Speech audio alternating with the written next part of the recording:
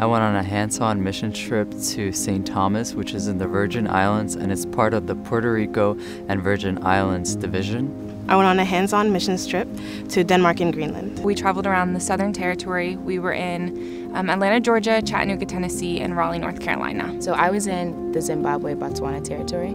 The people that were there when we got there were so nice and so hospitable. It was beautiful. My experience was amazing. It was filled with so much love and laughter and joy. I had a great team, so I had a wonderful support, and the people there were just so welcoming. I had multiple opportunities to lead Bible studies and devotions with children and young adults. I think that I was really surprised to see myself in a ministry role. It was eye-opening for me to be able to see that I'm able to step into that space and to be able to be used by God in that way.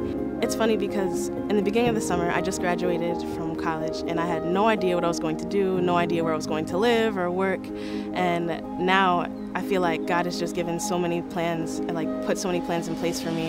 I feel like I wouldn't have figured that out without this trip. I wouldn't have had a plan or a place to go or a path to walk on without being here. Hands-on gets you out of your comfort zone. It stretches you. It teaches you so much, and it's so much fun. When else can you say, oh, I just traveled for 2 months to a different country or in your own country, and you're making an impact with people that you see at territorial events, national events? I would tell them definitely do it. It's gonna break you. You're gonna feel low at times, but through all that breaking and through all that pressure that you're gonna have, you're gonna become a better person. You're gonna grow as an individual, as a leader, and you're gonna come back and you're gonna be passionate to go out there and work. I've wanted to do hands-on for a long time. I've heard about it from different people, how it's changed their lives and just the work that they were able to do in the places where they went.